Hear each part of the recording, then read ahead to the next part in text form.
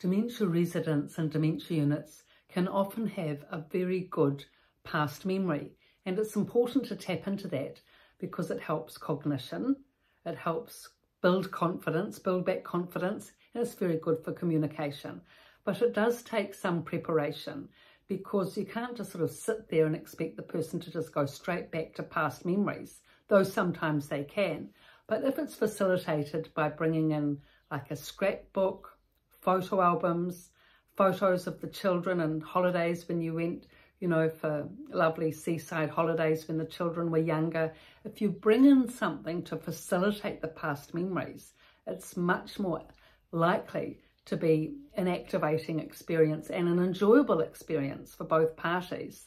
So, for example, if you've got photo albums of when the children are young, and then you've got other photo albums of before that when you were married and maybe went overseas, you'll be able to see which photos the dementia resident clicks in with best and can remember best. So if it's the time with the children that they remember most of, activate that, bring in that album more often, spend a lot of time on each photo. That's often actually a good idea, rather than skimming through a whole lot of photos superficially, too much content and information.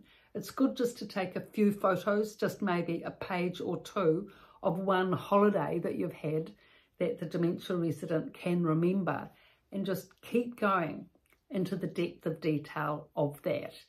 And especially those details that they do remember, maybe, for example, the blue painted batch that you used to stay in by Sumner Beach, and that scene of Sumner Beach they remember, because that's where you used to go for your summer holidays every year.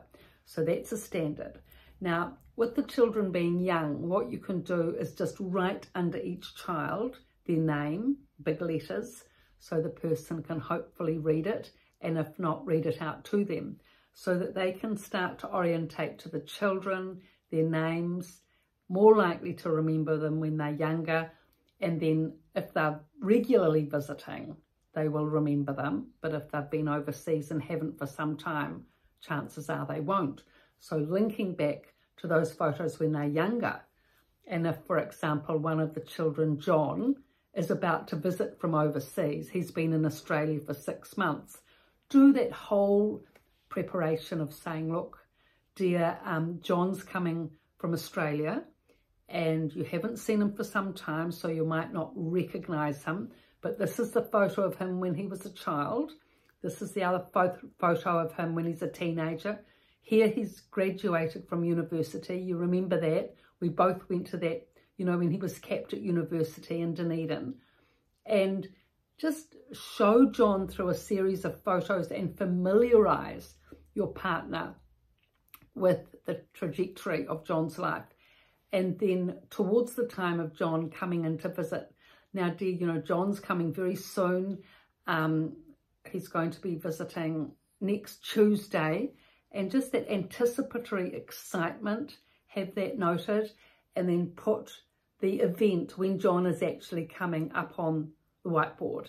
And so in that way, everything's in place, past memories are clear, the whiteboard for readings there for reference, lots of reminders, and being there just before John comes in, saying to your partner, now, you know, John's about to come very soon now, dear. Now, you'll remember his name because I'm telling you now, and etc. And then when John does come in, you be there as well. And how lovely it is to see you, John. And of course, the person with dementia can pick up on the name with that cue as you give it. So in that way, everything's covered, and there's not the embarrassment of John, the son, coming in and the person with dementia not remembering. So these are just ways and means of being able to get through a loss of present memory functioning. And there's many ways to stimulate past memory functioning. Music, movies, you know, favourite movies, really good idea. Not necessarily movies they haven't seen before and are not familiar with. It's better to bring out movies that the person knows and that they are familiar with, even if they've seen them a few times. You know, I know at the unit where I worked, the favourite movie was Gone with the Wind, for sure, Rhett Butler, Scarlett O'Hara, and, you know, the Flaming House in Southern America and etc. And some of the residents had seen that movie 4-5 times. It was such a hit. And so to see that again, they can tap into the past memories of having seen that movie before. They love it, all those good, powerful, exciting feelings, are familiar with the script. If the subtitles are put on so that they can be read, then they can get a really good experience of the movie, especially when you're sitting by them, enjoying it with them. And that's one way of being able to connect in with past memories. Similarly with favourite musicians that you like, you can sit and listen to that favourite music together, and that's a good activity. All of it linking into past memories and cognition. So it's use your imagination a little. I mean, even crosswords are excellent. No, not crosswords, jigsaw puzzles are actually really good way of being able to tap into past memories of your own country. If you have a jigsaw puzzle of your country, say Australia, and you live in Australia, you've got the big map of Australia, and you know, and if you've travelled widely in Australia, Sydney, Melbourne, you know, Northern Territories, whatever, you can discuss those places that you've visited and had holidays in Australia and enjoyed as you're doing the jigsaw puzzle, past memories again. So whenever you come into the unit, it's just good, or it's just good to have a pile of activities at hand actually in the person's room or wardrobe or drawers or whatever, so that you can pull them out, especially if conversation's lagging and it's a bit too quiet and, you know, you can't get things moving. Having things like a jigsaw puzzle available to do together is a nice activity without the strain of always trying to make conversation, which can be a strain at times, or at least a big effort. So I've written on these topics at length in the 2 books, The Resident's Voice from a Dementia Unit and The Resident's Rise from a Dementia Unit, both on Amazon and both in the description below, pietavalentine.com being my website. All the information is below in the description.